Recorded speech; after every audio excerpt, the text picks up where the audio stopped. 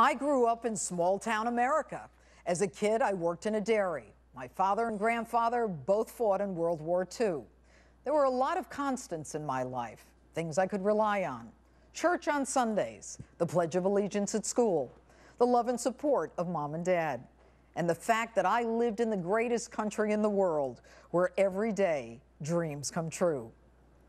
But last Wednesday, as I sat in a congressional hearing room on a rainy day in Washington, D.C., listening to whistleblowers' riveting accounts of what happened in Benghazi on the night Ambassador Chris Stevens, Sean Smith, Ty Woods, and Glenn Doherty were killed, my heart broke. Hello and welcome to Justice. I'm Judge Jeanine Pirro. Thanks for joining us tonight. I've spent my career assigning blame for wrongdoing, instructing jurors on how to assess the truth, telling them to use their common sense in deciding who's credible, who has something to gain, something to lose, who has a motive to lie, telling them if someone lies once, you're free to assume they'll lie to you again. And there is something about the truth when you hear it. You simply know it.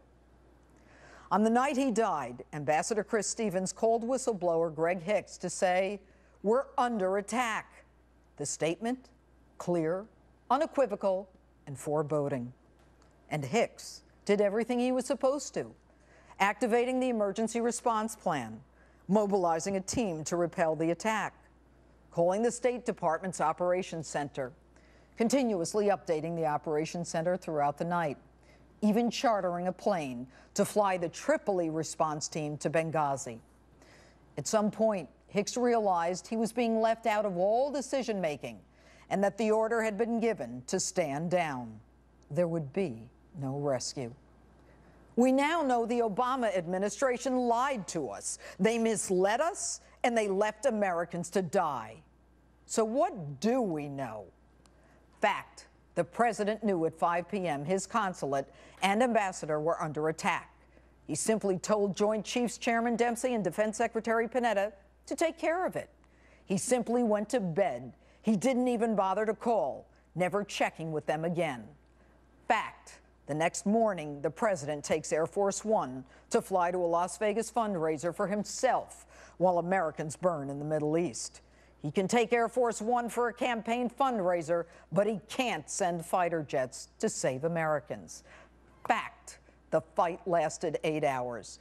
Fact, there was no spontaneous demonstration, no YouTube video that ignited the murderous fury in Benghazi, and they all knew it. It's not one fact, but each fact taken together is a connected whole that convinces us of what the truth is. And that truth? Jay Carney, Susan Rice, Hillary Clinton, Barack Obama, they all lied to us. Now, I'm tired of the sugarcoating. I'm tired of putting truth to the falsehood. A lie is a lie is a lie. Let's call it what it is. The whistleblowers changed everything. The ones who were instructed by Hillary's chief of staff, Cheryl Mills, not to speak to anyone alone about Benghazi, including congressmen. But Greg Hicks says it best. The job now is a significant, it's a demotion. So I've been effectively demoted from deputy chief of mission to desk officer. Mr. President, with all due respect, you actually demote the man who was on the phone all night scrambling to get help, destroying your classified records, chartering a plane, taking on the terrorist by himself. Why? Why would you do that? Why would you demote a hero? And why would you lie to us? I'll tell you why. Because of a looming presidential election 7 weeks away. Because Americans can't be under attack, especially not a terrorist attack, if, as you say, Al-Qaeda is already on its heels. Mr. President, how could you not send in reinforcements? How could you not send in Americans trained for this very kind of emergency? You're the commander-in-chief. That's your job. And enter Hillary Clinton. Fact. Because the Benghazi consulate security was so substandard, it could only have been inhabited if you had issued the waiver. Fact, Your department continuously denied both Ambassador Stevens and Deputy Chief of Mission Hicks' request for more security. Fact, you actually reduced security when everyone knew of the threats and the prior assaults on Benghazi. And please, don't even begin to try to sell us the idea that it was about saving money, because your own staffer, Charlene Lamb, who supposedly was dismissed, swore that the resources were not an issue. And my sources tell me Lamb is now up for an even higher post in the State Department. So, Hillary, why would you do this? I did tell the Accountability Review Board that Secretary Clinton wanted the post made permanent. Oh, okay. Now we know. You wanted to arrive on your chariot and announce the establishment of a permanent mission in a normalized Libya. Normalized? When you last visited Libya, you had the Defense Department pre-position assets off the Libyan coast in case you needed rescue. How could you? And then you swear under oath, just back from weeks abroad, logging all those miles, recovering from the flu, the fall, the concussion, and the blood clot. You testify you didn't know a thing about your friend the ambassador's request for more security. Any of the requests, any of the cables having to do with security did not come to my attention.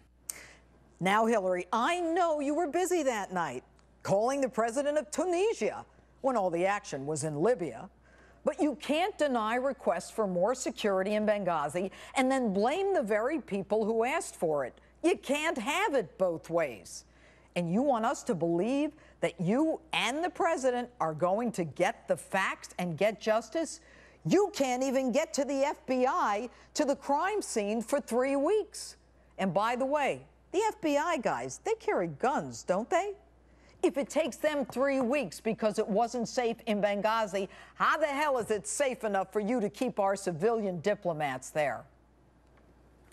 And what to do? Find some guys with impeccable reputations, beholden to your husband Bill, and ambassador named Pickering, an admiral named Mullen. Have them investigate and make sure they don't ask you any questions, or talk to the guy in charge of the emergency response. And Pickering, he's perfect. He apparently believes America is already full of Islamophobes. And while you're at it, Hillary, why not throw the president of Libya under the bus, too? The man who traveled to Benghazi at great personal risk, confirming almost immediately what you already knew, that it was a terror attack, and you basically call him a liar or clueless to the rest of the world.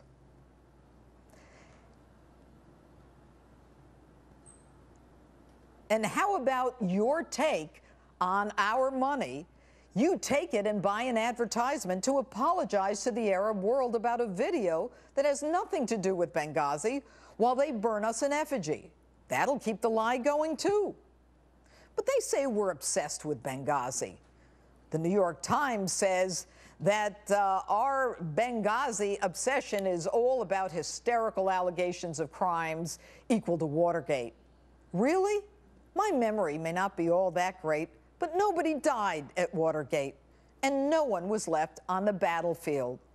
Our Congress, though, they're good. They'll get to the truth.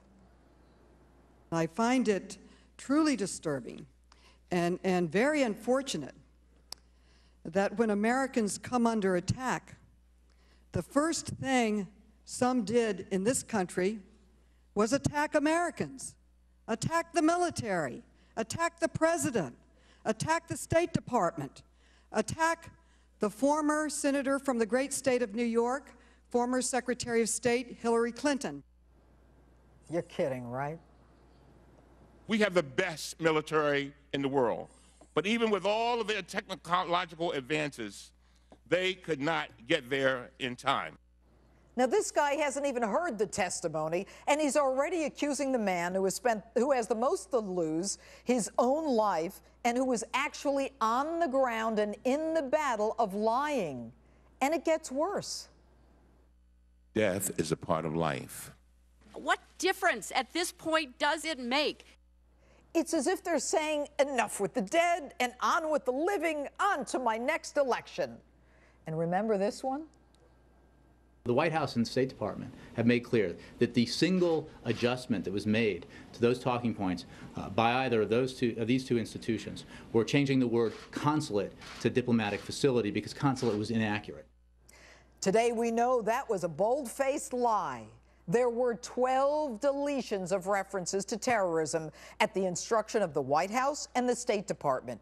Hillary's henchwoman, that temple of veracity, Victoria Nuland, actually tells the CIA to remove any reference to the prior Benghazi security warnings because it could be used against Hillary. But my favorite, Leon Panetta. There just wasn't enough time. Listen to this one from 7 months ago. A Monday morning quarterbacking going on here. Basic principle is that you don't deploy forces into harm's way without knowing what's going on, without having some real-time information. There wasn't enough time? How did you know the fight wouldn't last 24 or 48 hours or more? In which case you could have gotten rescuers there. You could have saved Americans, but you didn't even start the process because you had no intention of saving those lives. You should be ashamed of yourself. Yes, Wednesday was a sad day for me personally, for the families of those killed, and for any American who believes, as I do, that America is the citadel of honor and freedom. This past week, the dreams that I had as a little girl in that small town were shattered.